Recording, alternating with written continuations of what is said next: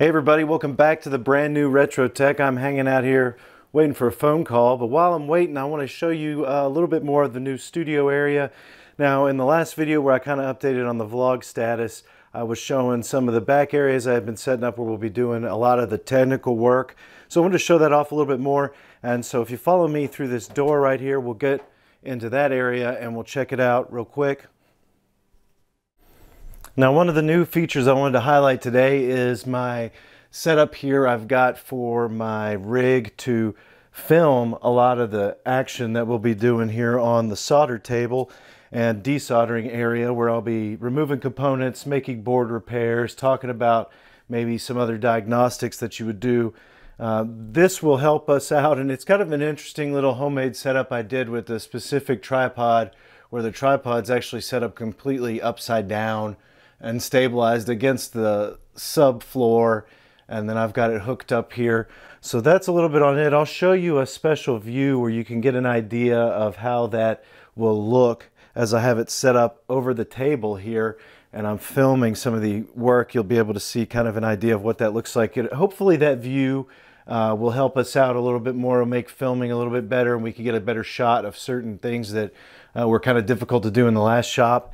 And then, so that's really one of the more exciting things I've got going on here. Obviously, I've still got a lot of work to do here in the bunker, I guess. So that was a nice comment from one of the viewers last week on that last video. So I'd like to call it the bunker for right now, the CRT repair bunker. And what I've got for you today, though, is a repair video that was shot at the old studio. It's one of the very last repairs I did about 3 weeks ago on a Sony PVM 2030. And this is a monitor I've covered a lot, but this is not a repair I've ever done before as far as showing a before and after on something that was quite important and kind of just a vertical scrolling or fold over issue on the geometry. So please hang out, enjoy this last video, and look for more to come just from the new studio. And as things start get going here in the next month, we'll have some more content fresh from the area here and the shop and other areas around the whole Retro Tech Studios. All right, so let's just jump into the repair video. Well, hey everybody, today we are starting in the back of a CRT this time. This is a Sony PVM 2030 that's being serviced here at the shop. And I wanted to go through it and show you pretty much the ugly to start with. This right here is our deflection board, and it is the main board that controls a lot of the issues that happen on the screen.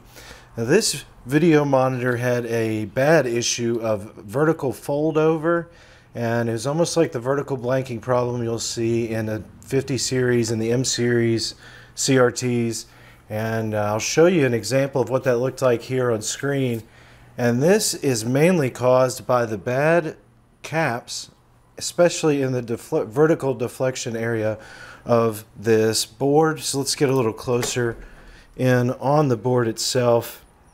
You can see this one is one of my favorites to service if it's in good shape. The problem with this one, it was in terrible shape. It was extremely dirty, and there was a lot of calcium and rust built up in here that had to be cleaned off, and ultimately it caused a lot of issues where a couple of traces were rubbed off.